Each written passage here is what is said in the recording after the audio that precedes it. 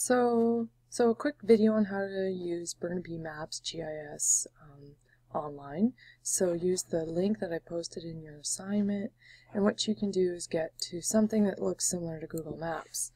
But it's much more powerful because you have access to a variety of different Burnaby specific data, such as base maps. So you can pick an aerial image from 2014, zoom in, and the quality is amazing.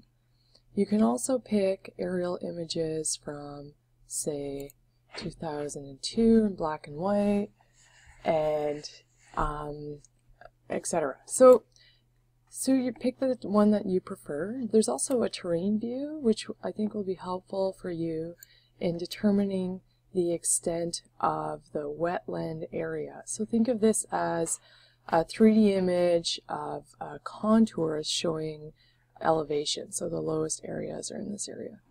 There's a great tool as well. I'm going to go back to the image here. If you go under layers, somewhere in here, oh, I've already turned it on, I believe, or no, wait, contours. You can turn on contours, so you can also get the contour lines. So I'm going to close that, and if you zoom in, you'll actually see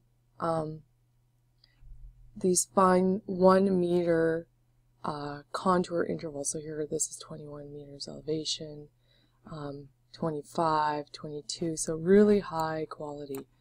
Now, for the purposes of what you need to do in providing me with a map showing the total area of your wetland that you decide using these tools, either it be vegetation and imagery and contours to define what is the total area of the wetland, and therefore what kind of riparian should we put on there. So what you're going to want to do is, up here there's a tool, let me look for it for a second. Here we go, draw and measure.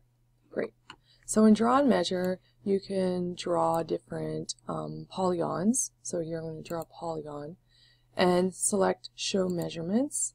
And then you're going to want to put this in square, either in hectares perhaps, or you could also put it in meters or kilometers. Anyways, you pick the unit that you find is most appropriate.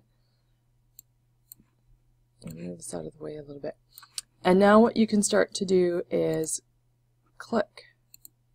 Let's see. And you can start drawing out a polygon. So let's say you decide that this is the full extent of your wetland, and when you double click to end it, you're going to get the total area of that polygon and the perimeter of it as well.